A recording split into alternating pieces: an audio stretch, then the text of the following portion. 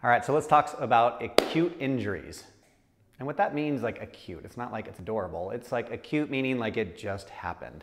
I sprained my ankle, I pulled a muscle, I fell down and I hurt something. Like that happens and it's like, it hurts now. So usually in that first few days, is that like first window of time, is where the inflammatory response needs to kind of like kick into high gear, and that takes a few days. And then things kind of stay steady for a few days, and then our symptoms kind of start to improve.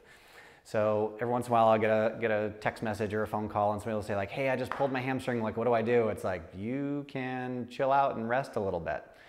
And you can encourage some light, gentle movement, but we don't want to do anything that's like super forceful.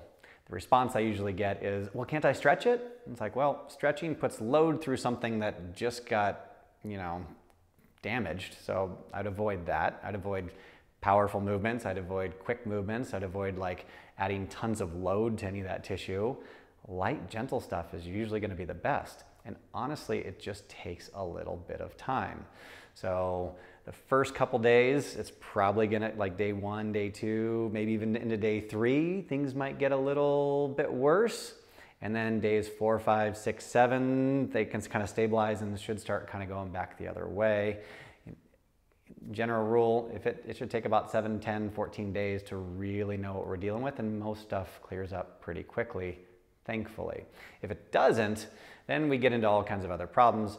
But from a PT perspective, we want to be able to take care of some of that initial complaint of that pain and injury, and understand that we have done some damage to that tissue, and we want to allow the body to do its job, which is to heal and repair that damage. And some of our interventions can be gentle movement. You can ice. Sometimes it kind of slows things down. So ice isn't a cure-all. It just kind of numbs it out a little bit. But that's where gentle movement can actually be super restorative, as long as it feels like you're not doing any damage to anything. So light stuff is usually best. Rest, too much rest, that doesn't get anything moving either. The body, again, like I said, the body wants to do its job, and we want to provide the right environment for you to heal. But a lot of things that people tend to default to actually slow down the process, and they don't give the body the proper time just because of an expectation standpoint. A lot of times I'll tell people, it's like, hey man, like you just smashed your finger in the door and it's gonna hurt for a few weeks. It's the same thing with like a pulled muscle or something else. And if you pull a muscle, you're gonna call me. If you smash your finger in the door, you just know it's gonna take a couple weeks. So it's a little bit like, let's respect that process. Same thing, you can get grass to grow only so fast. You can get tissue to heal only so fast. It's a physiologic process. It has to take a little bit of time.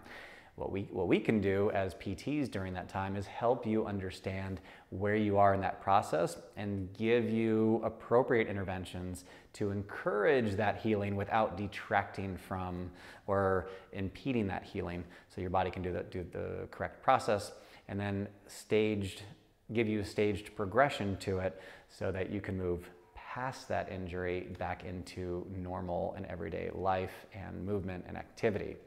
A lot of times if we just rest too much at the beginning and then we just try to go right back to some sort of sport or activity, there's this whole gap in here that we haven't really addressed, and our body and our tissues just really aren't ready for it.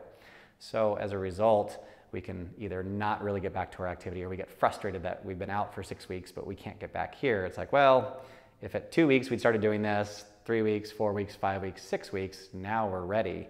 But if we don't do anything at the beginning and then we just hope to jump right back in, it's probably not the best way to go. So again, that's our job, is to kind of guide that. So if you're dealing with an acute injury, if you have any questions, come talk to us. This is what we do day in and day out for athletes all over the county.